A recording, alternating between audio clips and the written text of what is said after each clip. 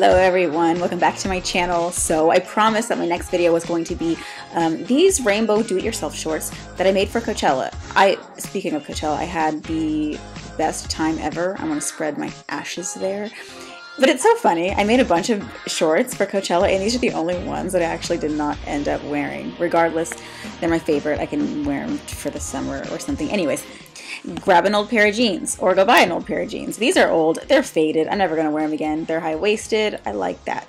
So I'm just going to walk in them so that they ride up to where they normally would, you know what I'm talking about. And then I need to cut them. Now I'm going to make two cuts. It's better to cut it too long at first than cut it too short at first, and then it's just ruined, you know what I mean? So I make one cut, probably like 1.5 inches below my pocket, and in the front I'm going to cut it kind of low in the front actually at first, because I'm just going to do like the initial cut, and then the second time around, we'll make it perfect. So right now I'm just, cutting straight across, no curves, no nothing. Okay, now I'm going to go back in front of the mirror, try them on. Now I'm okay with the length in the back. I think that's fine. The front part, it's too much. We need that shorter, girl.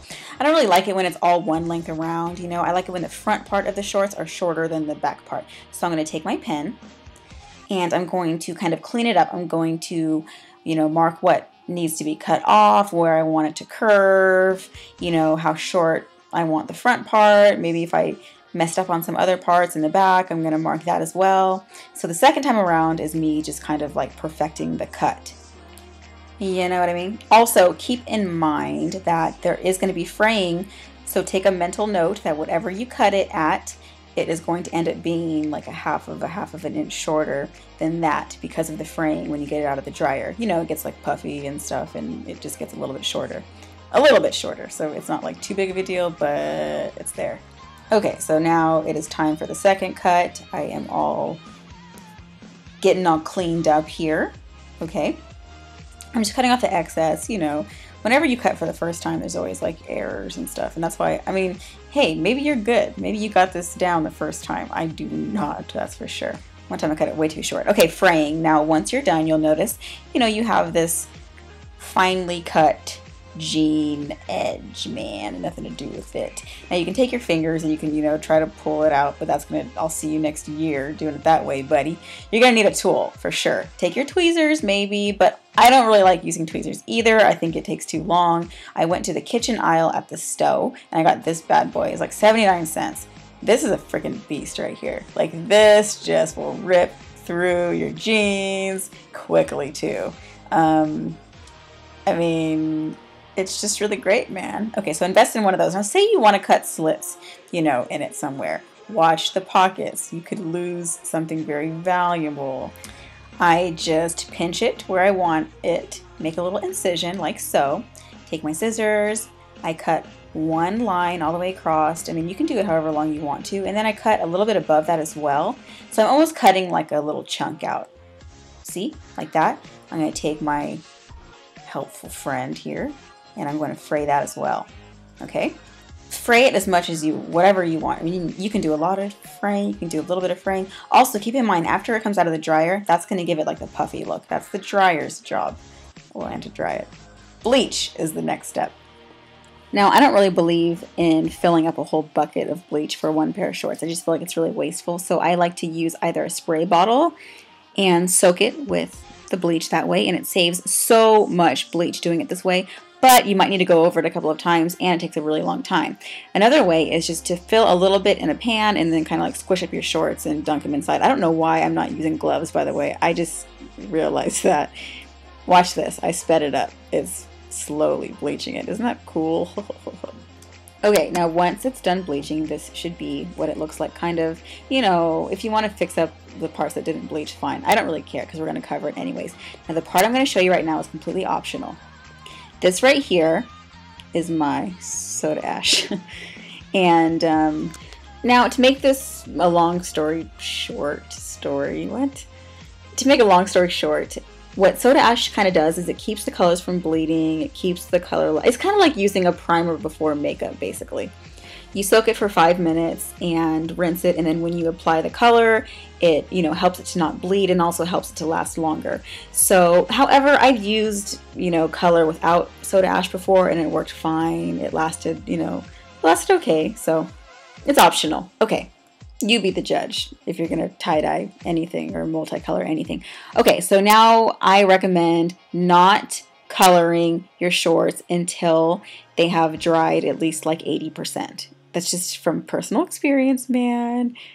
I lay it flat, and then afterwards it's color time. Now these are the supplies I got. I got a couple tie-dye kits. They actually work really well, the ones that I got from this art store next to me. Now in this specific kit, it came with a bunch of bottles with the powder on the bottom. You just put water in, like so, and then you shake it up, and we are ready to go. And use whatever dye you want, whatever you've tried. If you like another brand, you don't have to use this brand. I just used this one for my last pair of shorts and I really liked how it turned out, so I'm using it again for this one. Now, here are my shorts. They're laid flat. They are almost dried. They're a little bit damp still, but I'm starting off with green. I know, last time I started off with red and you guys had jokes for me. Anyways, so I'm going to try to make it like a rainbow. So next to green is yellow. Next to yellow is orange. I don't have orange, but I have red. Now here's what I do when I wanted to blend colors. I would just put the next color next to it like so. In this case, red. And in between the yellow and the red, I just kind of start blending it together, almost like makeup. And I use the little nozzle of the bottle to kind of smear as I pour. And I'm just kind of getting them to bleed together, I'm kind of creating an orange in between. And don't worry if it isn't perfect. It's really hard to be perfect. Trust me, I've been there, just joking. It's really hard to get these shorts to be perfect, so don't really worry about it if it's not. Anyways, so now I am using purple to kind of be my gateway color into blue. And this is blue. I'm going to end this side with a little blue. I love this blue so much. I'm kind of going back and forth with purple and red just to kind of blend it all together so there's no harsh color changes, and you'll see it'll all just kind of bleed together the more you start blending.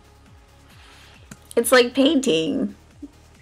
Now the other side, I'm going to blend the blue with the green, and then I'm going to end this in red instead of having it right in the crotchal region like the other pair of shorts. Okay, and then afterwards, I'm going to move it to the back. Be careful when you lift it up because there's probably going to be a lot of leakage. You don't want to get any color smeared on your pretty little rainbow. Now the back part is going to be a lot easier because a lot of the color from the front has already bled through. So we're just going to go over the color, make it brighter, obviously, make it solid, make it blend, make it pretty, and then we're going to let it sit. I really recommend letting your shorts sit for at least a day. I recommend not throwing them into the washer until they are almost 100% dry. Trust me, I made that mistake before. You don't want to be where I have been. Okay, put them in the washer and dryer. Take them out and look at you, girlfriend. The dryer is really gonna, make the fray nice and fluffy like we want it.